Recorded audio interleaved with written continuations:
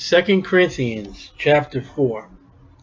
Therefore, going with chapter 3, seeing we have this ministry, we're talking about the ministry now.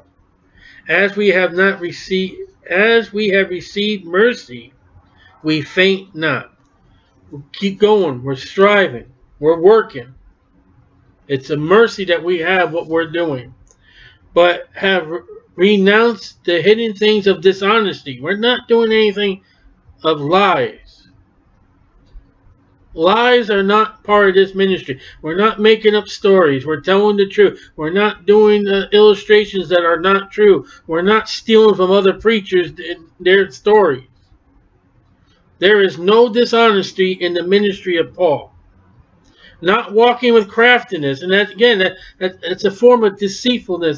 That's you know, kind of worldly way of getting into people, and that's happening in churches today. Dishonesty and craftiness.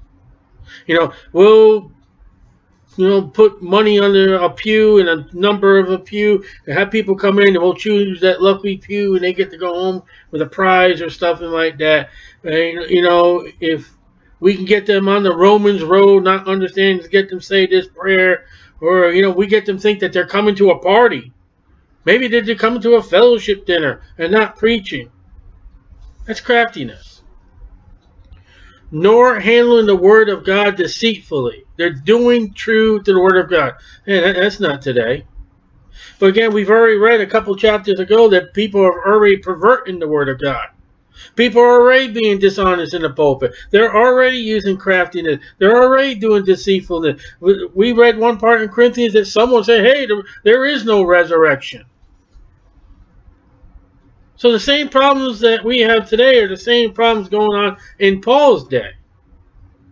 Nothing's new under the sun, Solomon says. We just have more communications to see it more broad than what Paul saw. Paul couldn't turn on the television set and see all the news of Asia. He would get it in bands by the people coming off the ship. We see it worldwide news. So the word of God, the ministry, is with honesty. It's not with craftiness. There's no deceitfulness.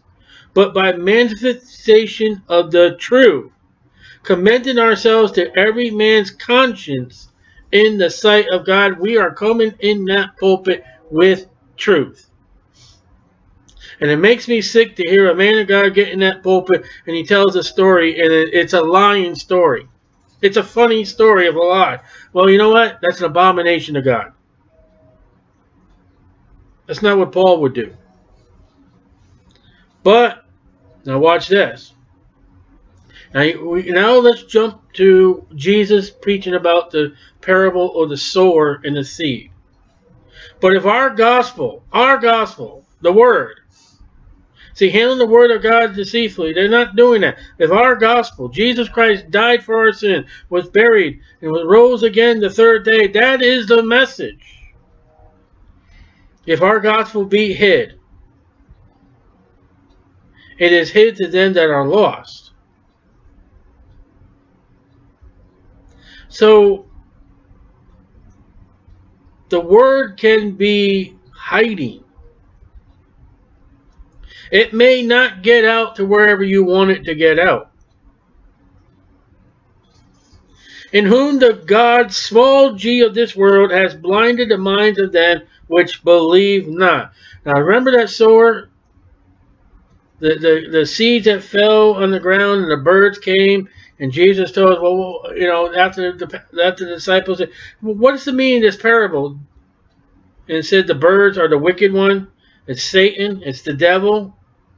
Well, here he is as Paul is preaching the gospel. Here he's showing up after Paul spreading seeds, and he's blinding the people. You hand them a piece of paper and they look at it like, I don't know this thing, crumpled up and thrown in a garbage can. But what they did is they just crumpled up and threw away the gospel. They threw out the way of life. Satan's told them, get rid of that. You don't need that. Satan's told them, I've even heard, well, you know, they bring it to their priest and say, hey, I was handing this on the street.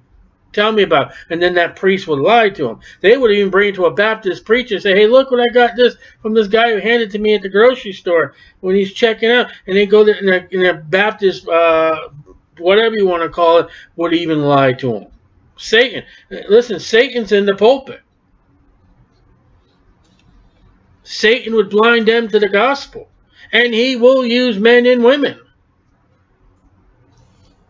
Paul is preaching the gospel. It's being hid. And one of the things is Satan is there blinding many of them.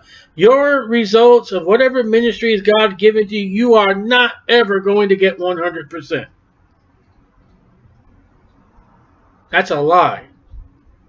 Because if you are witnessing, you are doing what God's told you to do, you better rest assured you turn around, there's Satan working. And he's working all around you. And all the people that you're witnessing to, all the people you're giving track, you better rest assured that Satan is somehow stopping them from getting that word. In whom the God of this world has blinded the minds of them that believe not. Why is it my father say? Because Satan has blinded his mind because he does not want to believe. There it is. And he's had the gospel. Least the light of the glorious gospel of Christ. And when I had that message out of John chapter 3, being a cockroach. It says, men hate the light because the light will reprove them of who they are. You know why they hate preaching? You know why they hate the gospel? Because when that light shines in their life, they're like, oh man, I can see what I really am. Turn off the light because I don't want to see it. I don't want to be the sinner that God's recognized me. I just want to do my own thing and let God leave me alone. Turn that light off.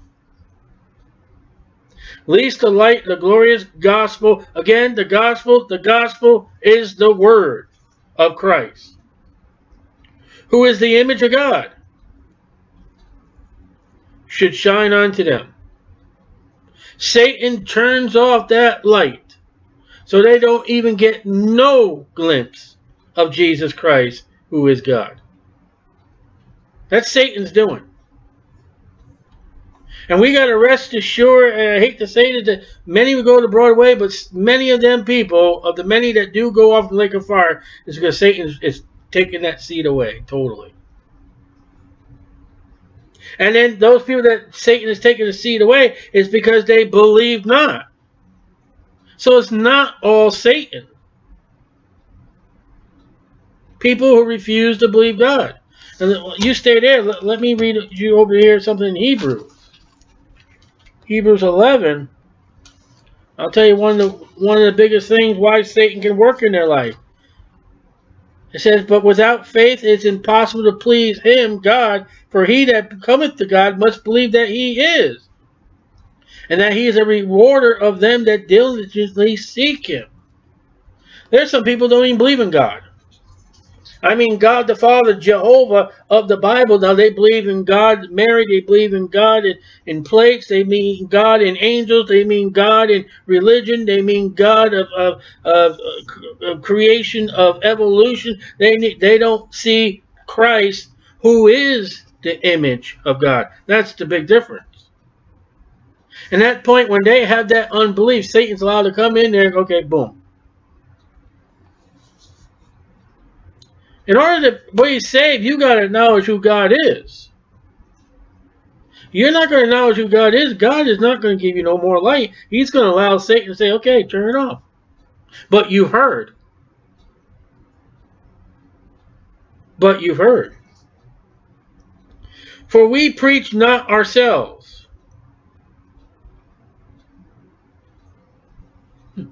Paul didn't give no time to himself. But Christ Jesus the Lord, and ourselves your servants for Jesus' sake. Listen, you know what? We are the servants of Jesus for you, the church. And we preach Jesus Christ. The life, the death, the burial, the resurrection, all about Jesus. That's all there is to be preached about. He told one point in the book in Corinthians, the first one, he says, listen, the only thing I want to hear about you guys is Jesus. That's it. I don't want to hear anything else. I don't care about the arena games. I don't care about the Olympics. I don't care about, the test scores. I want to know about Jesus. If us Christians talked more about Jesus, maybe we get that revival that you would want. But Jesus is on the back plate, the back burner, and the burner's turned off. You're not going to get nothing. For God, who commanded the light to shine out of darkness. Now wait a minute, he said up here, verse 4, least the light, the glorious gospel of Christ. Now, for God who commanded the light to shine out of darkness. That light, for God so loved the world, he gave his only begotten Son. That's what's saying right there. That light is God giving it to us. To shine out of darkness. This world is in darkness. There is no light without Jesus Christ. There is no love without God, because the Bible says God is love. Has shined in our hearts, saved people, to give the light of the knowledge of the glory of God in the face of Jesus Christ. You got that light? You take that light to other people and show the knowledge that you know. What do you know? What's the only thing you can know if you know anything? Tell them how you got saved. That's the best thing you know. And go from there. Read, study, learn, get more knowledge, and tell them about Jesus.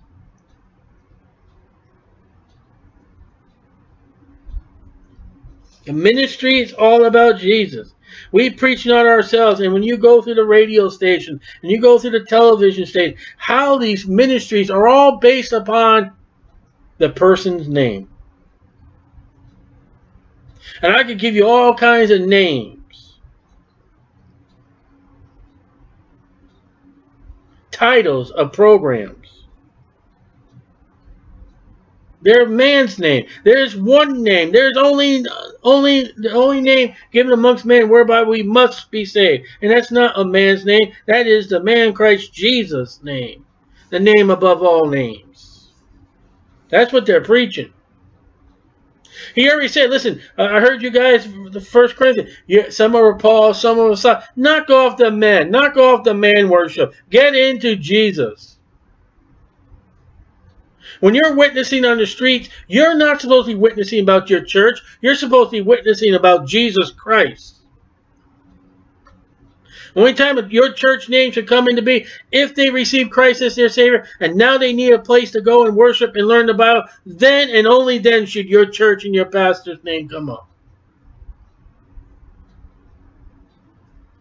Only then. It's what Paul said. I'm sorry that modern churches of the Baptists have failed. But we have this treasure in earthen vessels. So this flesh is an earthen vessel. What's inside this skin, flesh, lust, is the treasure, and what's inside of us is the indwelling Holy Spirit. God's going to renew this flesh that we see one day to a glorious body. But what's inside of us? The Holy Spirit. That the excellency of the power may be of God and not of us. See, we're empty clay pots. With the Holy Spirit in us, our ministry is not this clay. It's not this filth that we call skin and hair. It's the Holy Spirit working in us for Jesus Christ, for the gospel. It's not to go up there with my pearly white teeth and make everybody, oh, I like this guy Joe. No, no, no. It's the Holy Spirit working in us. Some don't have the Holy Spirit when they're involved in the ministries. They don't have that spirit. They're just a vessel, a clay pot, nothing inside. Jesus told those Pharisees, you know what? You're just whited sepulchres. You look beautiful on the outside, but they're dead bones inside. A Christian, he's dead on the outside, but he's got the riches and treasures of the Holy Ghost on the inside. We're not to be the Pharisees. We are troubled on every side, and Paul was. Some people would even say today that Paul was never saved by the way his life was. Paul does not hold the mark of Christian because, you know, he didn't have happiness. He didn't have joy. Oh, yeah, he did. But he had God's joy. He had the Holy Spirit joy, even with the trials and tribulations and the stoning and the rejection. Yet not distressed. We're not distressed by troubles. We are perplexed, but not in despair. Persecuted, but not forsaken. Cast down, but not destroyed. The ministry, the suffering in the ministry goes through all, even 2017. But don't give up. Keep going. It's for Christ. Remember what Christ went through troubles. Christ was perplexed. Christ was persecuted. He was forsaken. Why can't we? Forsaken, cast down, but not destroyed. Always bearing about in the body, the dying of the Lord Jesus Christ, that the life also of Jesus might be made manifest in our body.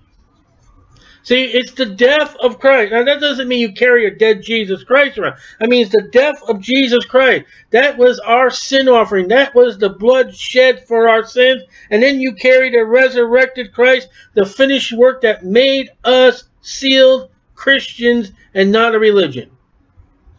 Jesus died for our sins. He came out of that cross victorious, successful, signed, sealed, and delivered. You go out to people, you tell them that Jesus died for their sins, and that's not it. He arose from the grave, victorious. That's what you tell them. That's what you do. And when you care about the death of Jesus, give this flesh death. Put it down in the graveyard. Bury it with the deepest shovel. Let that which has been resurrected be alive and well for the people to see, not this flesh. Life also may be made manifest in our bodies. What? The living, the serving, the loving Jesus Christ. For we which live are already delivered unto death for Jesus. Listen, I'm not going to die. I'm going to be absent from the body and present with the Lord. I've already got the hope. But there are people out there who don't have the hope. They need to know about the hope. That the life also of Jesus might be made manifest in our mortal flesh. See, we're going to die. But we're not without hope. We're going to get crowns if we do right. We're going to get rewarded. We're going to get to see the one that died for us. We're going to see God one day. Not everybody. Not everybody's heard. Not everybody understands yet. Let you be the living example. So then death worketh in us, but life in you. You see what we're doing as apostles? How do you know Christianity is right? How do you know Jesus Christ is the way, the truth, and the life? Look how we're living. Look how the prophecy spoken. Jesus said, the apostles have said, listen, marvel not, the world hates you. No, it hated me first. The world's going to hate you. You're going to get persecution. What other religion gets such persecution as those of Christ? Never, none but those that are called Christians, true. You know how you know we're the ones, this is right? Look how they're treating us. The world hates Christianity, but it loves its own. The mark that you are a Christian is the world does not want to have anything to do with you. Because you have Christ. You have the light. That world hates the light. You know, the earth goes half its spirit in darkness and keeps spinning around. There's always a dark place on the earth. And that dark place on the earth is mostly when all the crimes, all the excitement, all the entertainment is happening. So death worketh in us, but life in you. We having the same spirit of faith. So there is a spirit of faith. According as is written. All right, here's something written. Psalms 116:10. I believe, therefore have I spoken. We also believe, and therefore speak. So the spirit of faith will make you open your mouth, Romans 10. For knowing that he, God, which raised up the Lord Jesus, shall raise up us also by Jesus, shall present us with you. We're going to the resurrection. That is our hope. That is the signification of Christianity. God raised Jesus Christ up, and as he raised Jesus Christ up, so will he raise us up. What happened? Let's go back to Acts chapter 1. Let's go. He's sitting there. He's having a conversation with the 11. You know, whatever they were saying, doing. And next thing you know, he goes up to the clouds. What does I forget. It's First Thessalonians, Second Thessalonians, chapter 4 tells us. One day, boom, we're going to be in the clouds. Just as Christ went up, so are we. Suffering is only a moment of time. Suffering will end at your death or the rapture, whichever comes first. And if we suffer, we're going to reign. We're going to receive rewards. But in that suffering, in that persecution, remember, we're dead already. This flesh is dead already. But the spirit and the soul are alive, and all we do is the day we die, all we do is we go to Jesus.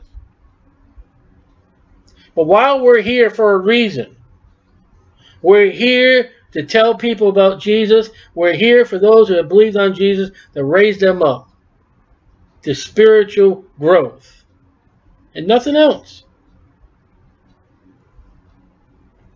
The world's got it, you know, CEOs and money and goods and all that. That's not what God kept you here for. For all things are for your sakes. The growth of the church. If those apostles can do it, we can do it. If the pastor can do it, we can do it. If that family can go through the trials and tribulations that they're going through, we can do it. If God could help that Christian over there, he can help us. If God helped me last year with this problem, he can help me this year with this problem. If God could help me with all the problems through my life that I've had, man, this ain't nothing compared to all the problems I've had in my life. He can help me now. You got a Christian in despair and say, hey, listen, you know what? I've seen God do some things. I've not been anything like what you're in, but God's brought me through things. There's victory through God. Come on, stay with it. Keep going. God is faithful. Let's keep going. Strengthen them. The worst thing can do is we die and go to heaven. That's the worst thing. The only thing I fear about death is the pain. I don't want to have a painful death. I just want to go nice and easily. But who knows? But even in painful death for Christ himself, I've read stories, you know what? It was torture, yet it was sweet. I read some stories about some Christians who died on being burnt to death singing hymns.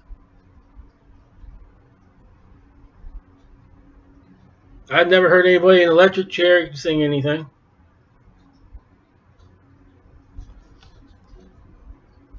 See, we are to learn by other Christians' sufferings. We are to pick up on that. We're to help them because we suffer. We're to grow strong. A weak Christian is a Christian that has had no adversary, no troubles or problems in his life. He don't need God. Prayer is a wonderful thing in a time of adversary. Get some, you know, in these books about prayer. No, don't read a book about prayer. Say, God, give me a little tribulation in my life. Then I'll learn how to pray. Tribulation will get you right in contact with God right away. I know it. For all things are for your sakes, that the abundant grace might through the thanksgiving of many rebound to the glory of God. Thanksgiving after trouble, persecuted, distress, Yes, Thanksgiving.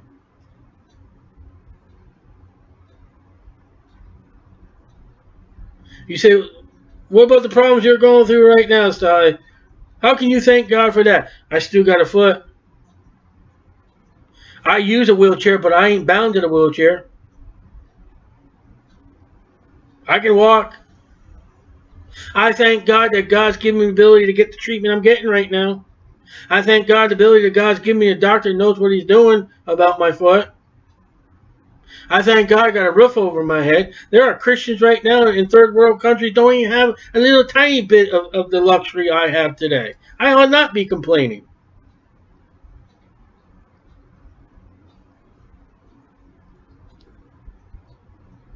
Rejoice evermore, I think the Bible says. Isn't that a good memory verse to do? 2 words. Rejoice evermore. Or is that 3 words? 2 or 3 words. What about this verse? How about this verse in the Bible? Remember, this hard verse when we're talking about what we're talking about right now with the ministry. What about this one? Jesus wept. That's the simplest memory verse that a beginning child in a church in a Sunday school class can learn. Jesus wept. That's right. It should be Jesus was happy. Jesus happy. Jesus laughed. No, but the simplest Bible verse we have in the Bible is suffering, troubles, problems. Jesus wept. You ever think about that? This world is a veil of tears, and when you say life is good, bull. It ain't good. You haven't lived life to put something that's stupid on the back of your car, or a bumper sticker, or a sign. Life is good. Jesus Christ is good. And when Jesus Christ is good and righteous, you can say, thank you, God. You can find some thanksgiving. And you can give God the glory. For which cause we faint not. But though our outward man perisheth, this flesh, see this flesh? You see this garbage? We don't wash, it stinks. Yet inward man is renewed day by day. How's that? The day you get up, God gives you a little more. Go for it. Keep going. Don't quit. It's a tough battle, Paul's saying. Paul is warning us, saying, listen, okay, you're saved now. But if you really want to be a Christian, we're going to learn about armor in a couple books. Ephesians, right? Yeah. Ephesians, we're going to need, what are you going to need armor for? What is armor for? Take down a scrapyard, get some money, and you can go, no, it's heavy, it's awkward, and you use it for battle. Anybody that tells someone, if you get saved and your life will be, you are a liar. You've deceived them. You use craftiness.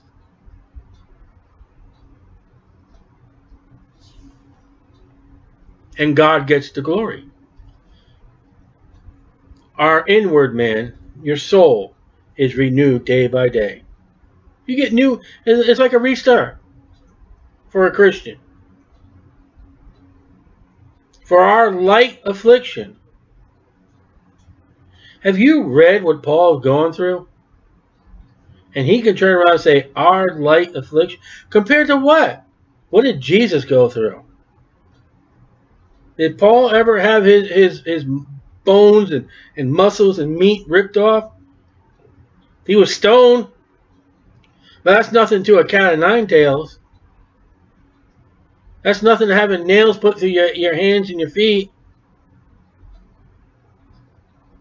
Our light affliction. Why? Because our life is short.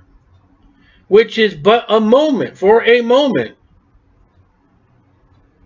Now, it may seem like a long time, but time goes by quick. We're in 2017. I can look back 10 years, 2007, and like, wow. 17 years ago, this entire planet was going to be wiped out by Y2K. What happened in 17 years? 14 years ago, I had a baby girl. Here she is now. 21 years ago, I had a son. Here he is now. I am 48 years old. I remember as a child, couldn't wait to be old. Now I can't wait to go back to be young. It's quick. School's done. School took forever, but once that school age, boy, it went. Time is quick for a moment. Worketh for us a far more exceedingly and eternal weight of glory. Our tribulations, troubles, and problems are going to be a lot better in eternity than they are now. First of all, there is no trouble, distress, perplex, persecution, forsaken. There's none of that in Jerusalem, New Jerusalem. There's none of that in glory. And if we go through all this and we survive all this and we endure to the end to Jesus Christ, the blessed hope, there are rewards and there are crowns. Glory. Weight of glory. A crown being put on your head. Exceedingly. 4 or 5 crowns can be earned. Push on. Keep going. But know it's going to be there. Those aching pains, they may never go away. While we look not at the things which are seen, bandages, hospital, guns, crime, death, everything we can see. But at the things which are not seen, crowns, New Jerusalem, Jesus Christ, God, the cherubim, the 4 and 24 elders. Oh, let's look at that. Let's keep our eyes on that. For the things which are seen, death, hospitals, police, drugs, alcohol, people, are temporal. Peter says there's going to be a time that this heaven and earth is going to in a fervent heat. It's going to be gone. But the things which are not seen, God, Jesus, the Holy Spirit, all the angels, the seraphim, New Jerusalem, the throne, are eternal. So what Paul's closing this saying, the ministry is to be honest. The ministry has hard times. The ministry will have Satan follow you. There will be suffering and persecution. Take your eyes off what you can see. Put your eyes on Jesus, what you can't see. Keep on going. Finish your mark. And brother, will it be worth it? Meanwhile, strengthen other Christians. Get strengthened by other Christians. Strengthen yourself, what God's already done for you. Strengthen other Christians. Help other churches. And keep it in thanksgiving, and you'll be going well. That's what Paul's saying. So, keep your eyes on Jesus. I believe that's how the song goes. And yes, your eyes are going to go off. The doctor's going to give you bad news. It's going to hurt. It's going to look bad. It's going to look, terrible.